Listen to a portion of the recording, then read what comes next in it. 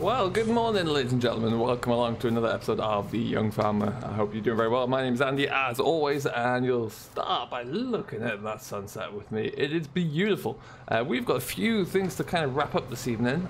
First of which, we're going to take out the action once again. Class Arian is still on the sprayer over there. We're going to go and drop off a trailer. We're going to pick a trailer up. And then we're going to, all being well, we're going to go and have a bit of a look at something, to be honest. Which should be quite interesting there. But yeah, we've got to go and drop this off down at the BGA there for the straw facility. They're going to fill this up overnight and then leave it with us for tomorrow. Let's get a little bit tight there, Andy. Let's put that back.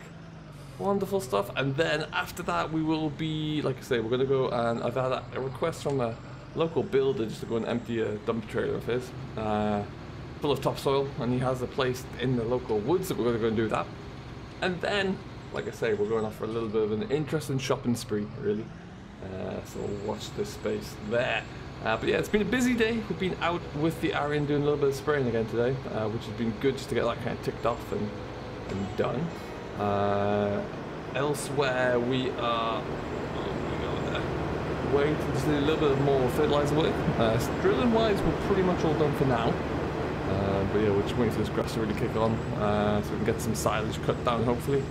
I have one job that I know of at the moment, but that is about it so far. So we will see if anything else comes through.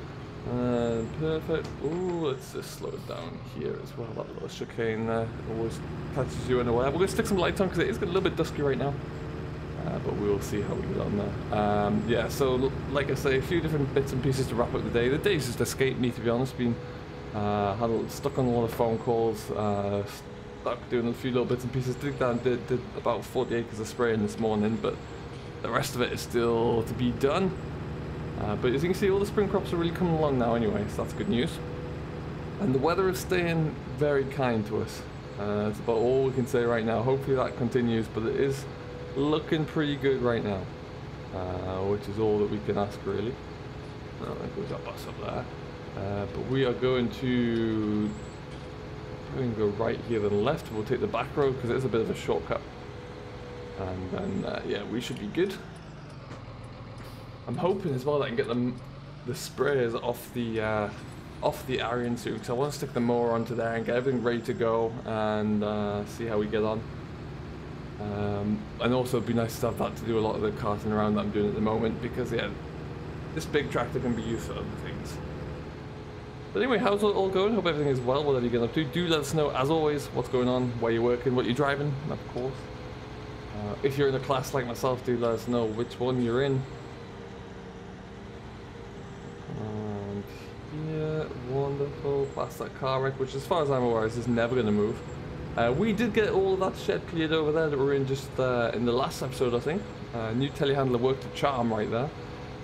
Let me know what you think of the new rig as well. It's parked up in the yard there right now. It's a beautiful telehandler. Really do like that a lot. Very, very impressive bit of equipment. A little bit of a step away from the normal. I haven't had a case before, but it's yeah, it came in with a great deal, so very happy with that. And like I say, it must have saved me about 40,000, I think, on cost of a new Scorpion there, so definitely not to be sniffed at, that's for sure. Okay, we're looking good. There we go.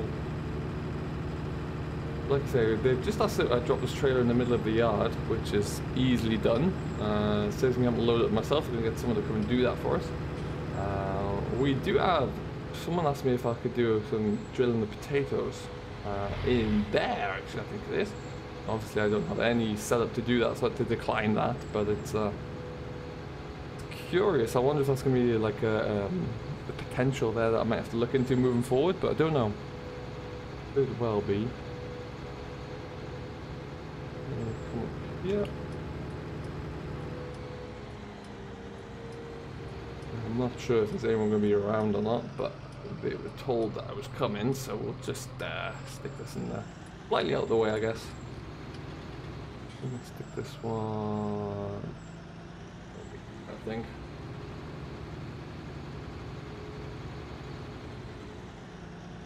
We'll still give them a bit of access to get it loaded, but we can just come pick it up whenever it's full tomorrow. Days.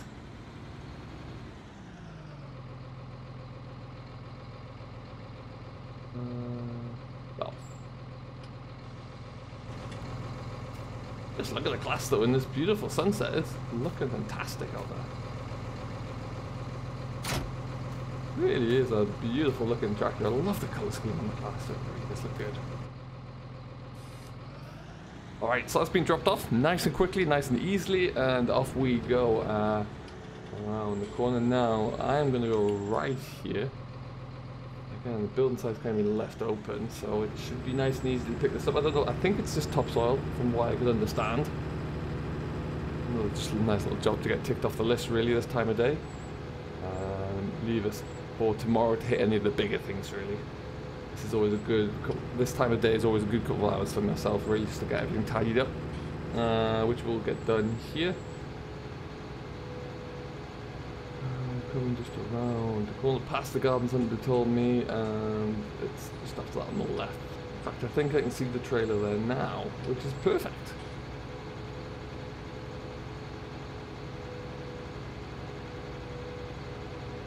Thank you very much.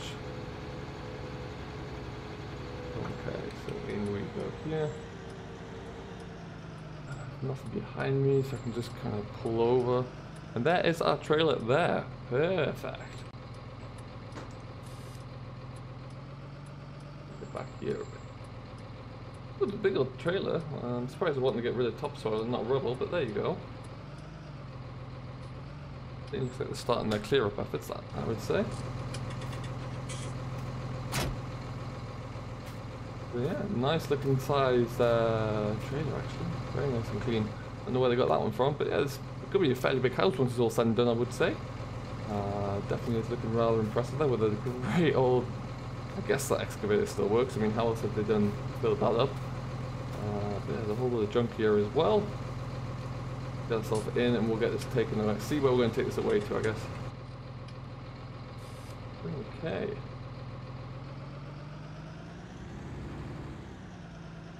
And we come. So what we're going to do, we're going to tip this, bring it back. Oh, let me just stop here. I don't think something's quite right with my air brakes on the trailer. Yeah, it's looking better. We're going to tip this then, we're going to bring it back, and then we're going to go and head on to the next stage of the day. Now I believe we're just tipping this in the middle of the forest, as it is this topsoil. There's a bit of leveling out we want to do, so we need to figure out how we're going to get into there. I think I have an idea. Going to have to involve us hitting the dual carriage race for just a little while, but we can make that work.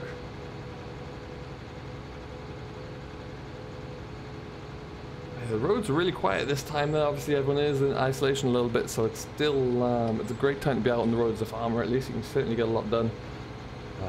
Don't have to worry quite so much about some of the traffic, which is fantastic.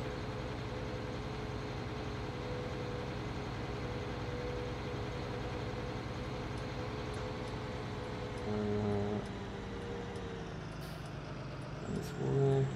That water main job seems to have been going on for quite some time as well. And I believe we're actually just going straight over there, but we need to go. I go the long way around. What I'm gonna do is there's nothing coming there. Just work our way across.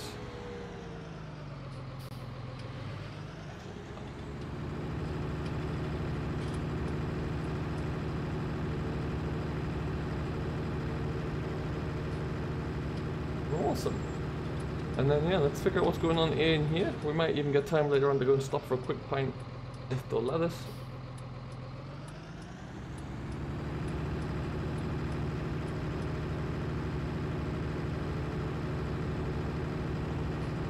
Okay, so keep my eyes open for a little bit of an entrance into here. Oh, I think we're coming up here. This looks good. Excellent.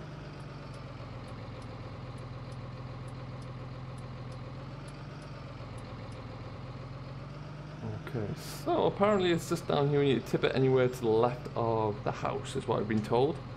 So There is our house. That makes a bit more sense. Left of it as I'm looking at it, I guess. We can tip it in there. That'll work for me. And it's an interesting little place down here. Don't get much direct sunlight down here. That's sure. Inside of that tree there. And there we go. Perfect.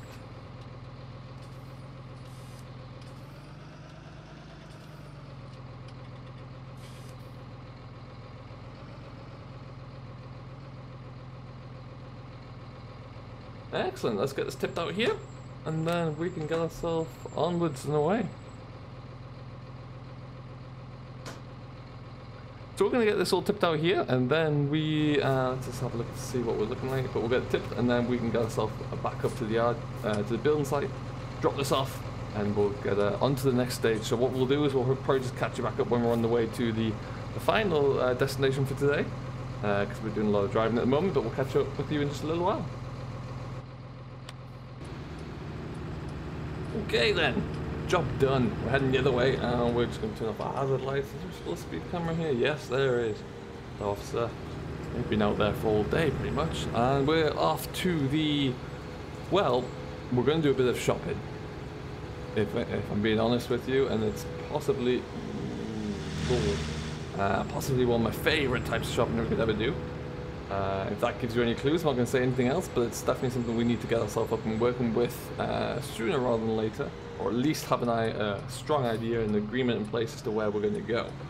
So, a bit late in the day, the dealer I've spoken to has said that there's a couple of bits of equipment in the yard that will interest me as part of trade-ins that they've been doing recently, and then one new as well actually, so we're going to have a look at those.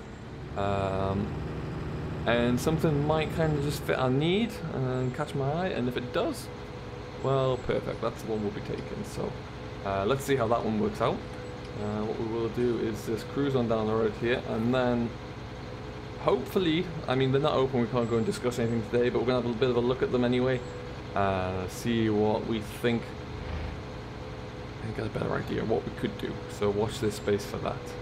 But yeah, it should lead us to a few good opportunities actually. And what I might do is, because we've just got a few more minutes of driving to do anyway, I'll come back to you once we're... Oh, no, there we go. Actually no, we haven't got too far left to go. We'll just go through the town here. Make sure nothing's coming. Through the old residential street. Nothing to see here, folks.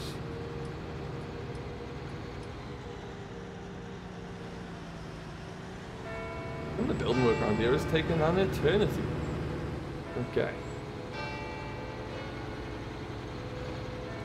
Alright, so what we're going to be doing, we're going to come into the yard, and some of you might already be able to see what is in the yard lined up there.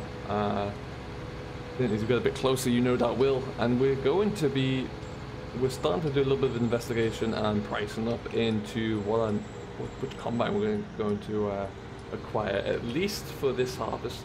Maybe ideally a few more as well.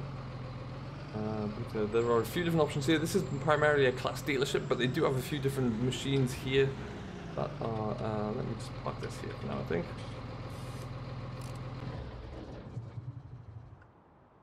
They do have a few different brands of combines here that have been used as trade-ins when someone's been upgrading to a different class. But yeah, there are four different machines here. There's a Lexington at the end there, I think, as well. We've got a Class Tucano 580. We've got a John Deere T560i, and then we've got a New Holland C890. Now, these guys are all pretty much the same size, with the exception of the 770. That's brand new. We're not going to be looking at that one. Just too big for what we need. But these ones here are all pretty much the same size. Same header size as well, which I think I saw they're over there. Except for the New Holland one, which must be having some work done. They're all in the region of about 7.5 meter wide headers. Now this is bigger than what we had up north when we had a Fendt, you may recall, which was a nice size combine. We just couldn't really bring it down here, so we terminated at least where it was. But yeah, they're all pretty darn big, pretty nice actually as well, I must say. I'm not sure I have no preference, really. The class support down here would say maybe the Tucano would be a good starting point, but that is also the newest and therefore has the fewest hours on and therefore costs the most. So I am toying with the idea of, I just don't know if one of these might, any of these might be a little too big maybe. Dealer did say there is another John Deere that's coming. It's not quite here yet, but we might have a look into that one as well. But yeah, I do like them all. I don't know if any of these are open or not. I would imagine they are not. But yeah, let me know as well down in the comments which one you think you would prefer. Which one, if you've got any experience on them, which one is the best as well. I am, at the moment here, yeah, I think this is likely going to be on a minimum of a 2-year lease. So we'll see which one is going to be best for that, price-wise as well. But I, at the moment, I don't have any real opinion on which one I prefer. I have heard good things about the Tucano. This is effectively like the size of the first Lexions, really, the 500 series Lexion, I think. So there's still a nice looking machine nonetheless. This 560i does appeal to me actually. It's very good. But then this, I believe, there was one of these was supposed to come with tracks on as well.